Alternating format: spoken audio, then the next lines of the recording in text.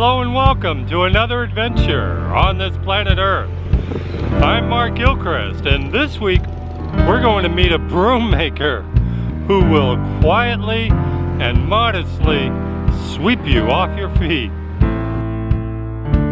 When I was in Dien Bien in the far northwestern part of Vietnam, I met a gentleman who lived near my hotel who made brooms. I enjoyed watching him so much, I took some videos.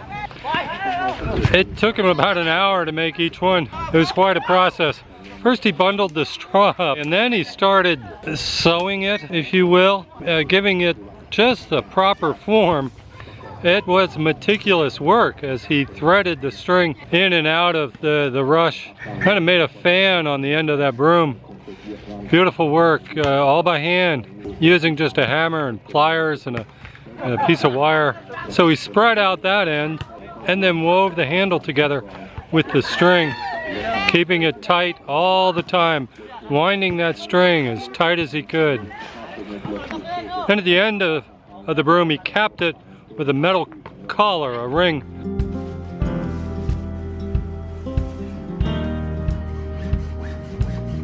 And then forced everything in there really tight with a bamboo stick.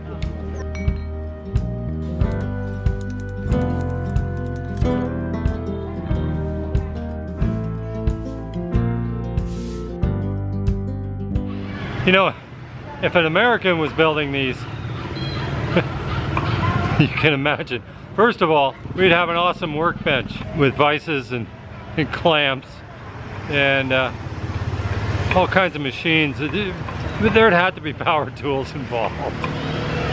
But no, the man builds these in his driveway and on the floor, just one after another, and he does it non-stop. It's 6 at night. He's still making them.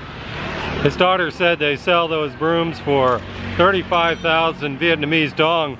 It's about $1.50 US. Makes $1.50 an hour.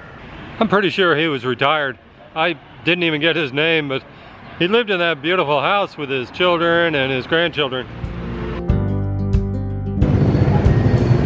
Here's some made with wire. I think it's more durable. And here's a broom with a softer bristle. That's probably for inside, cleaning the kitchen and such. That's beautiful with that braiding. And here's the most modern style where they just take the bristles and they kind of cram them all into this formed plastic handle wrap. He really didn't say a word the whole time. I was kind of working with his daughters, and at the end he showed me the broom, and then I think he tried to give me one. He wanted to give me one of his brooms.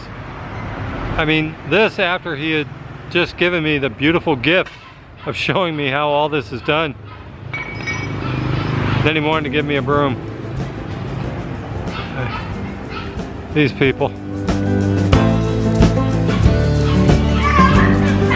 These beautiful people.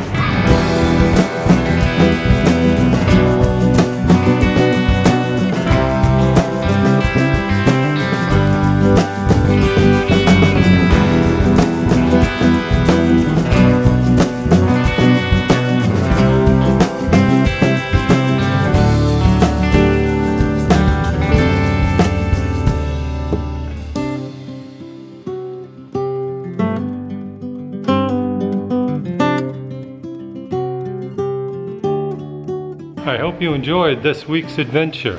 I'm Mark Gilchrist, and I am, and you are, we all are, on this planet Earth.